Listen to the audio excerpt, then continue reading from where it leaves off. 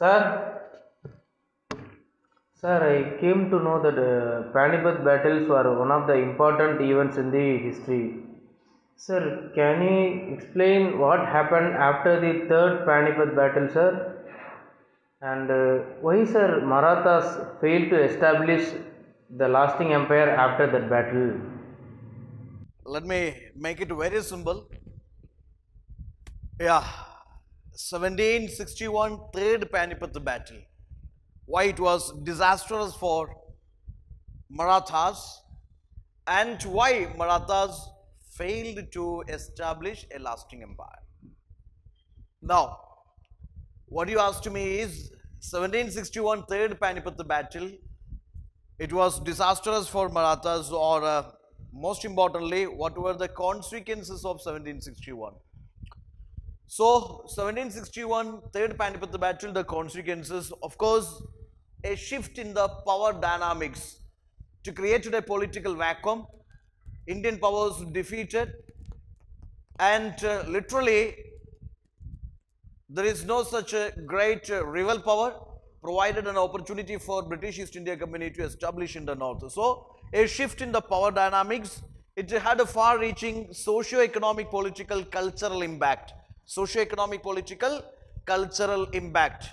First important thing is, of course, yeah, this created a political vacuum that provided British East India Company to, yes, mark their political entry in North India. Okay, so created a political vacuum because Indian powers are defeated. Already Mughals declined. Now the strong Marathas also defeated, and Ahmad Shah Abdali retained. So it's a political vacuum. It created a political vacuum.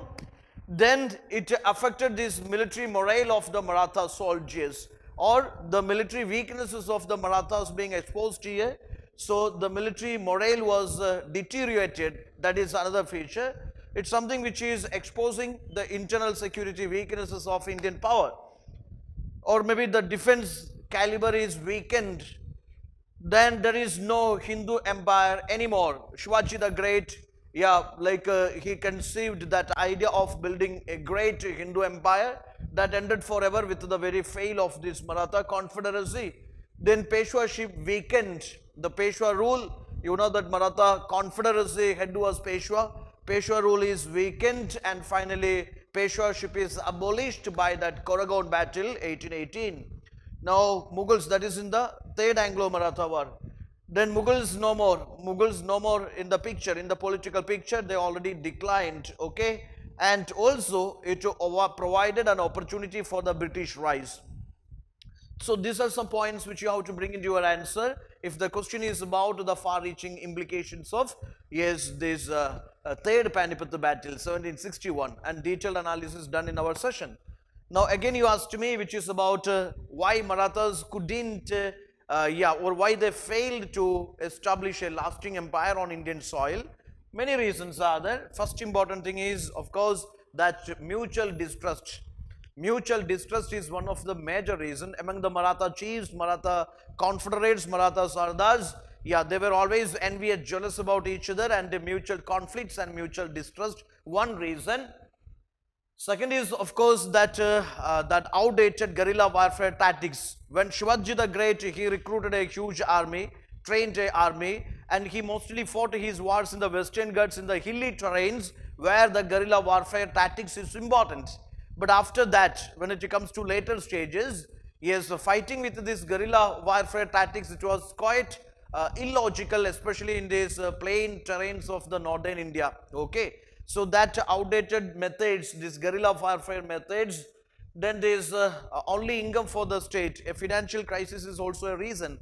Here you should understand, Chaud and Sadesh Mughi, these are the major two taxes collected by Maratha state.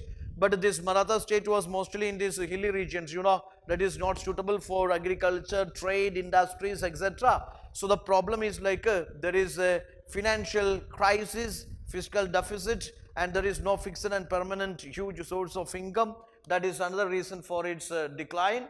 Then 1761 Panipat proven to be disastrous for Maratha prestige, and there is no national economic sense. And of course, last not least, British interference into their political affairs, okay, which we know that it is in the first, second, third Anglo-Maratha wars it is reflected.